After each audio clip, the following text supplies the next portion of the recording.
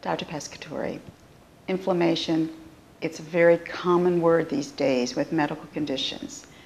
Can pycnogenol help with inflammation? Can it help reduce taking pain for inflammation? And that's a big question, but it's a big word out there. Oh, absolutely. I mean, inflammation is the buzzword of the 21st century. Oh, it is, It's isn't it? really has gotten, and the beauty of, at least of it for me, is from a scientific point of view and a clinician point of view, is that we're learning that inflammation and inflammatory conditions are really the bottom line of health. At least that's where we've gone. We've taken it down to the next level. And who knows, 20 years from now, what the level underneath inflammation is going to be, because there will be one as we rip apart these layers and study things and realize. But when you realize over 150 million Americans, 150, so that's over half of us, suffer from one form of inflammatory disease or another.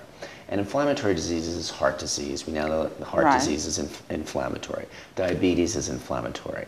So many different diseases are inflammatory. Alzheimer's disease is inflammatory. I mean, the list goes on and on. Arthritis. The most common thing people think about is, of course, arthritis. Joint pains, mobility issues. So many people think about that as inflammation. But inflammation, inflammatory bowel disease. People think about that a lot as inflammation. But there's so many things. 150 million Americans suffer from one form of chronic inflammatory condition or another. 150 million.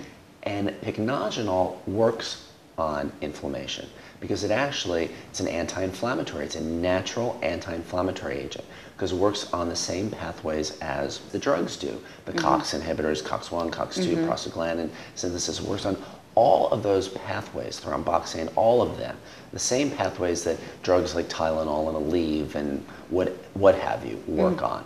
And it all works on the same pathways, Celebrex, so it is the all same those pathways, drugs. whether it's pharmaceutical or whether it's over the counter. Right, and pycnogenol works on those same pathways. All right, well that's good to know. Right, so it works to reduce inflammation on a very basic level.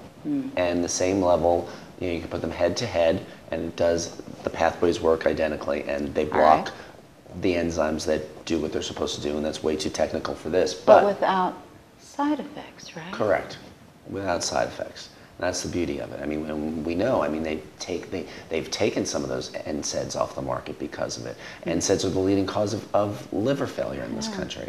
I mean, it's the most common. They're the most commonly used drugs in America. Why?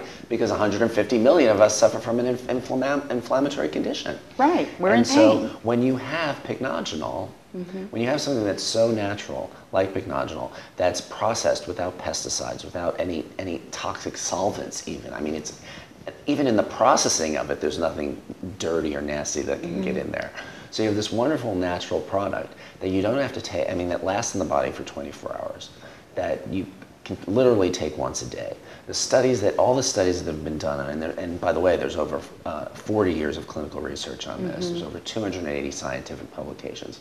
When you look at that research and literature, and it's just remarkable to me what it can do. And you brought up a question at the beginning of this, and one of it was, can it reduce the use of pain medication?